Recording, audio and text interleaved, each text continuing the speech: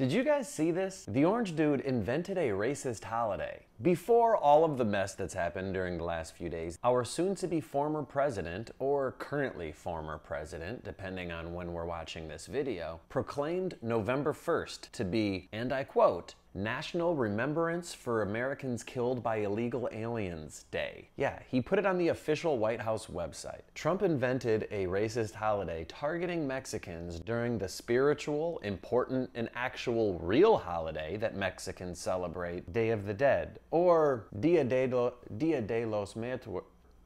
I'm too white to properly pronounce it because I'm stupid and ignorant, so. This and more on today's Roast This Post.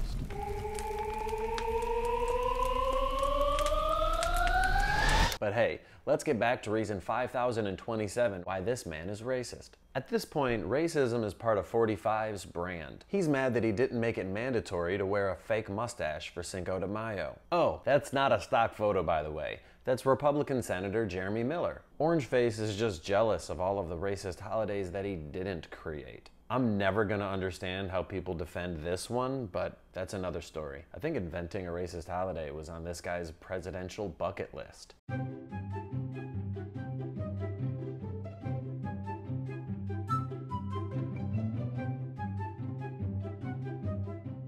Can you imagine how upset conservatives would be if a Democratic president made a holiday called National Remembrance for Black People Killed by the Police Day? Or how about National Remembrance for all of those that the president let die of COVID Day? Basically, Donald Trump has continuously repeated this inaccurate claim that 63,000 Americans have been killed since the 9/11 terrorist attacks by people who came to the US illegally. However, that statistic is a completely flawed understanding and misinterpretation of data from a 2011 study by the Government Accountability Office. The GAO does not at all say at any point how many homicides were committed each year by undocumented immigrants. While those numbers are inaccurate, there's mountains and mountains of evidence showing that undocumented Americans are the least likely to commit any crime out of fear of deportation. And yes, I will provide evidence to all of these claims, but first, let's just use common sense for a second.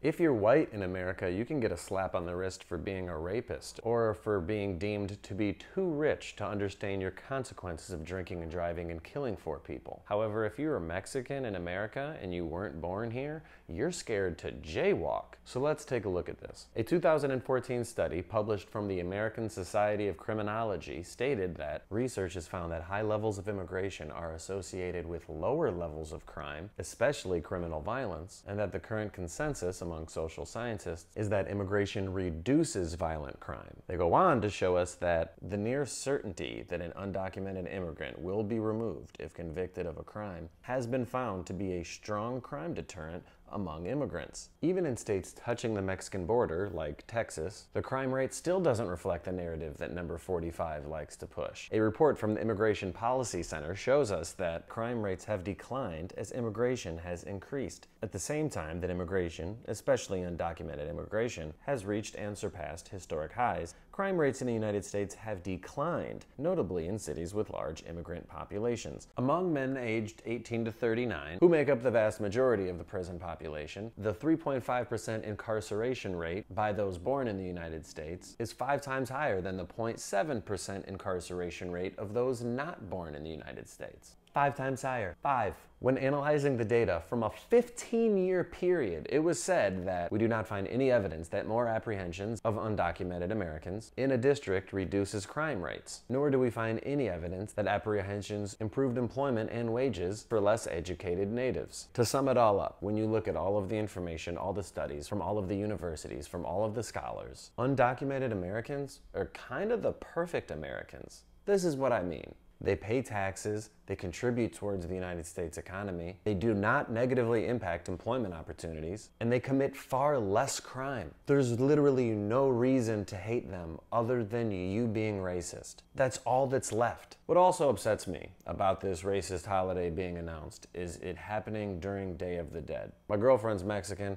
We've been together for, I don't know, like 8 years or something, and through her, I was made aware of this celebration. I absolutely love it. I respect it. A love celebrating it with her, and I try to educate myself more about the culture and the celebration. If you're not familiar with it, Day of the Dead is a Mexican holiday celebrated in Mexico and elsewhere. It's a multi-day holiday that involves family and friends gathering to pray for and remember friends and family members that have died. It is commonly portrayed as a celebration of life rather than mourning. So while this administration is busy comparing these concentration camps to summer camps, there have been over 4,500 cases of sexual assault, hundreds towards children, with over 500 children being removed from their parents. All of this happening while Mexicans can't even enjoy a tradition and a celebration without Trump inventing a racist holiday during the same time period based off of his own blatant lies and misinformation. So basically, if we wanted to kick out any group in this country with the goal of making this country safer, we would have to start with legal Americans first. Thank you for watching, and check out my Patreon page where you can find exclusive content updated regularly.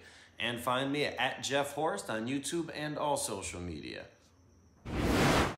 Can you imagine how upset conservatives would be if a Democratic president made a holiday called National Remembrance for Black People Killed by the Police Day?